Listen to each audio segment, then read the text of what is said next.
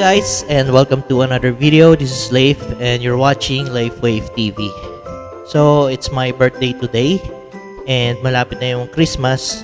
So I'll be giving 7 tips anong pwede nyo ibigay sa mga kaibigan nyo na gitarista or sa mga kapwa nyo gitarista, sa mga simple things na ma-appreciate nila na hindi naman ganun kamahalan. So, stand by at the end of this video. Magkakaroon ulit tayo ng giveaways. So, hindi lang isa. So, marami to. So, let's do it.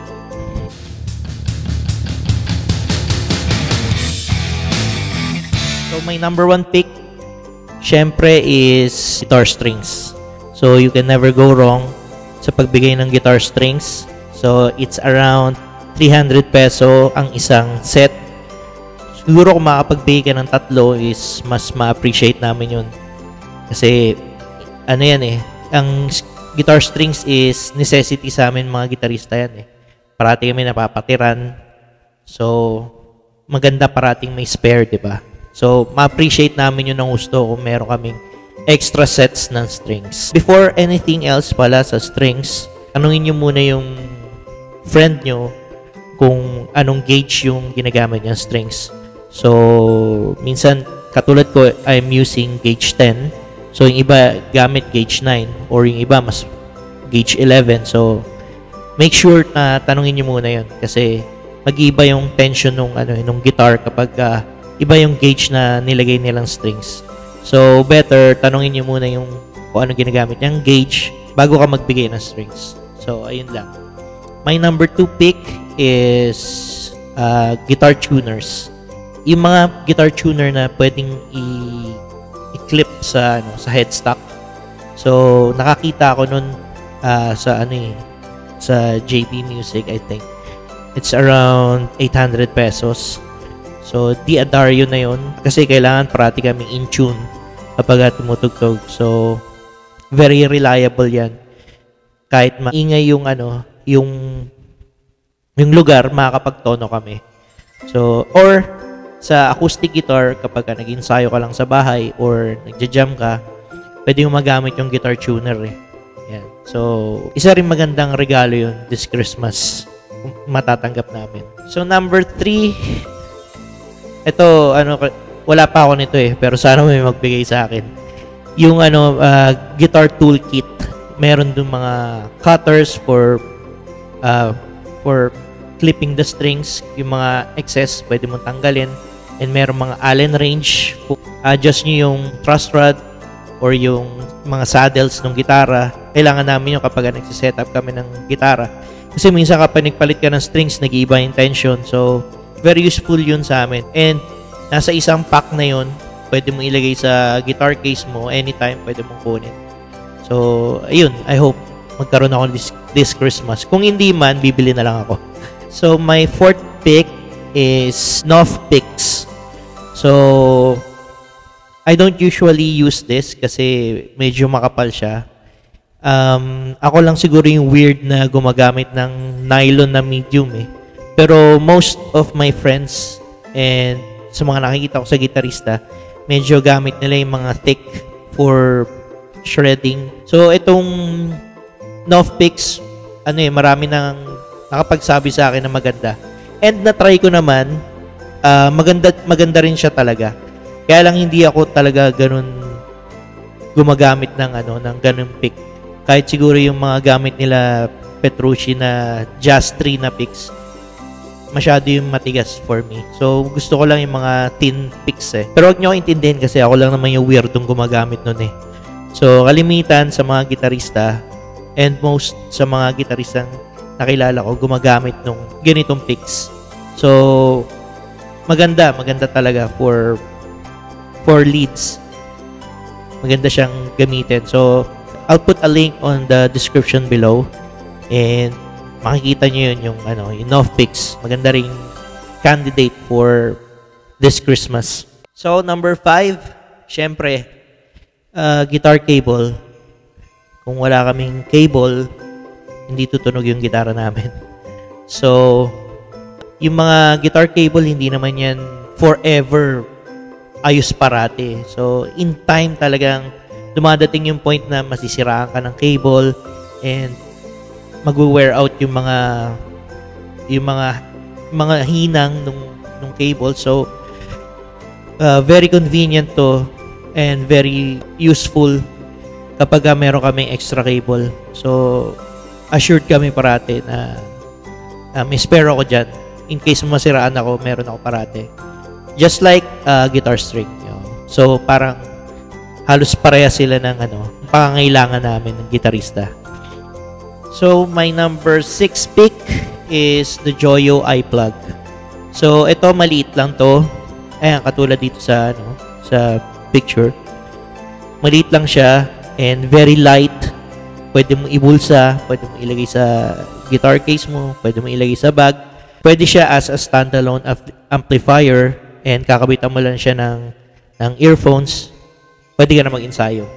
Wala kang acoustic.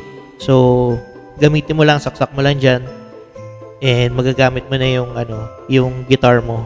So without an app, pwede siyang gumana. Yun ang gusto ko dun. And may sarili na rin siyang dedicated na overdrive. So parang tube screamer yung dating. Pero okay na din. So bukod dun, pwede mo pa siyang magamit as an iRig. Kung hindi nyo alam yung iRig, sinasaksak nyo yun sa phone nyo para magamit nyo yung mga multi-effects na naka-installed dun sa app. Yung mga rin dun, amp simulators. So magda-download ka lang ng mga app katulad mga Jam App Pro or Bias Effects 2. So maraming app eh. So yung Joyo iPlug, pwede mo rin siyang gamitin na parang ganun. So magagamit mo yung apps ng cellphone mo through your Joyo iPlug. So guys, mura lang din to. It's around 900 pesos lang sa Guitar Pusher. So my last pick, siguro itong pinakamarami kong video sa channel ko eh. Dahil ganun siya ka-useful. Ganun kadami yung nagagawa niya. So it's very obvious. Ito yung V8 sound card. So kung wala pa siyang V8, very practical to. Kasi guys, isipin mo dati, it's around 1,600 pesos. So ngayon, pwede mo na siyang mabili around 400 to 450. Minsan may 300 pa nga kung suswertehin ka. So, di ba guys, napaka sulit, kumbaga budget meal to. For its use, kumbaga ito ginamit ko na for live band use, for online selling, for streaming, for recording. Siguro name it eh, kumbaga kaya niyang gawin eh. So, for the price, syempre huwag kayo mag-expect ng ng talagang audio interface quality. Pero kumbaga for its price, it does the job very well. So, ito, maliit lang din. And pwede mo siyang i-charge. Pwede mo siyang i-bluetooth mo yung backing tracks mo. And kung sakaling may inaaral ka na kanta, pwede mo siyang i-bluetooth dun habang sinasabayan mo, inaaral mo yung songs. So, hindi lang pang gitara, guys. Pwede mo siyang gamitin for sakaling kumakanta ka. And may built-in effects na siya na reverb. Okay na din. And mayroon siyang mga sound samples, yung mga clap, mga laugh, yan, mga ganyan.